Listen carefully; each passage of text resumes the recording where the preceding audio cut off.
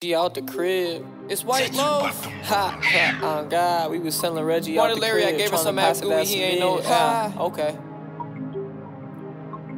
Sheesh. I'ma make me $1 million, I'll speak it to existence. If you ain't know me back before the rap, it's best you keep your distance. He asked for Larry, I gave him some Afgoos, he ain't know the difference. They like to shop with me because the price and the work consistent. Just because you flipped a couple zips, don't make you the plug. Come and spend a couple dollars with me, you know I'm showing love. She asked me why I'm always in the streets, bitch, cause I'm a thug. She wanna fuck with me, now I'm up, she heard I got a buzz. I'm out here trying to make some money, you trying to make a hit. I'm standing tall with my back against the wall, I can't quit. If I leave the game, will they still love me like I'm Money Mitch? Either way, I got my own back so they can suck my dick. How nowadays everybody got Glocks with the switch? How nowadays everybody rap about street shit? They asking me, Whiteloaf, is it just rap or you in the mix? I don't know, but either way I'm riding clean just in case they flick.